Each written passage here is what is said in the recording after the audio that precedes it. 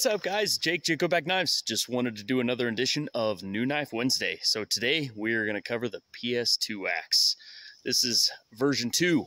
So let's go over the specifications. We'll hit the COA. I'll show you the knives, or excuse me, the axes and the sheaths, how they work, functionality, and the LOT, the logical order of thinking. Stay with me. So let's start with the COA. So comes with the normal commitment to quality. And then on the back, we've got the specifications. So overall length, 15.5 inches, haft length of 13 inches. So that's your handle. AEBL steel, which is a fantastic steel for axes, if I don't mind my saying. Thickness is just over 1/4 inch.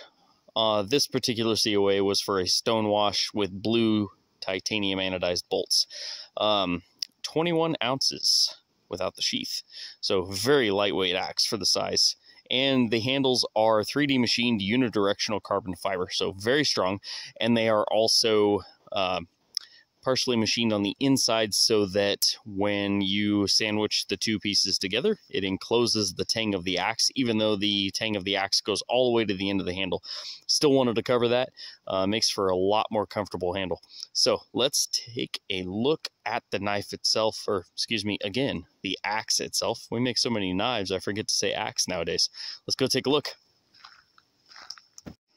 So here they all are in their glory. We have done several versions of the PS2 Axe over the years. The initial version started life as the Proof of Life Axe, which was actually a smaller version of this same head on a shorter handle. That was a collaboration we did a few years back with Proof Research and some of their really amazing carbon fiber. We expanded upon this with the PS2 Axe having a longer handle, and then also continuing that generation of unidirectional carbon fiber. This one is titanium fasteners, and then we did several versions. We did a black DLC Fallout, this guy. Then we did a stonewash. Then we did some work with Relv Camo. If you have not checked them out, they're pretty awesome. So let's show you a little bit of a close-up, and then we'll go into the action and the LOT on these. These camo patterns are pretty sweet. And this is the handle that I was talking about. Each half is machined on the inside so that it sandwiches over the top of the tang. The tang does go from top all the way to bottom lanyard hole. So it is full steel all the way on the inside. It doesn't go halfway and kind of, you know, jip you in that regard. And still very lightweight for a very large axe. Just did a super limited sprint run in this Relv Camo. Turned out really cool. I like this camo.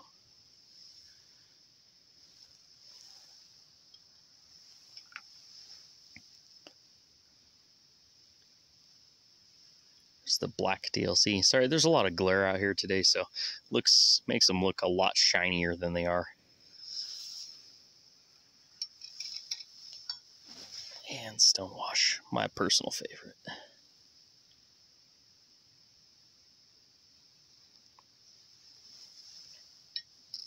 And they all come with the patch.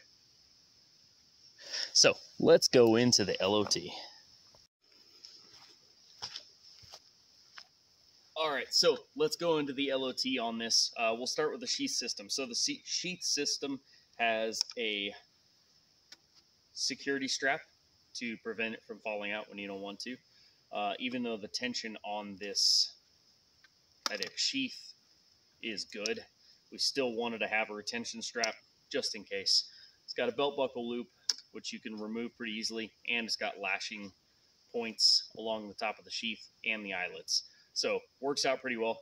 Like all kinetic sheaths, they all kind of have their own way of working when it comes to how they go in and out of the sheath. On this one, when you want to remove it, you just roll the axe forward. What that's going to do is it's going to pull the spike out first, then the beard. And it kind of goes in a similar fashion, a little bit more, put the front in and click it into place. And you'll hear it click. Just like that. So that's the sheath. Kydex is cool. So what do we got from here? Basically, I wanted to create a ultralight spike hawk. I've done it in the past, wanted to do it again, a little bit larger version. So not too bad being under a pound, and full carbon fiber handle, full tang construction, so we don't have to worry about the handle breaking off. Titanium fasteners, so this particular one is green anodized nuts and bolts. That's pretty nice. You can adjust that. You can anodize these if you want, send them out. We have several different versions on our website.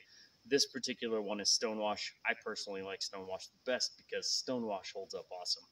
I think everybody loves stonewash right now. We also have black DLC Fallout, which is my runner-up for favorite color. You know, I don't like colors, so I either like gray or I like black.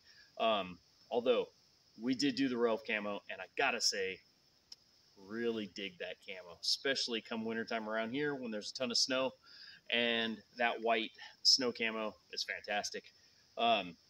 So the logical order of thinking on this, if you've gone back through my previous videos on axe design, I don't typically do what you would call a flat bevel grind. I like to 3D machine the bevels, not because I'm lazy, but because I can produce an edge that will allow the cutting surface to guide where it's going. So I guess that's kind of a complicated thing to say, but basic premise is when you make a cut, these little grooves in the handle, or excuse me, in the bevel itself, allow the guiding of the edge into the cut.